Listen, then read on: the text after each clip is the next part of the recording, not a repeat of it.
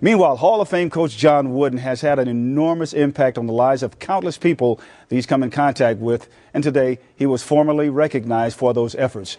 Wooden received the very first ViSalus Global Leadership Award for the positive influence he has had with so many throughout his life. I had a chance to talk with the Wizard of Westwood about his accomplishments, which he attributes to, obviously, his former players. Ryan had a lot of great basketball players that won a lot of games.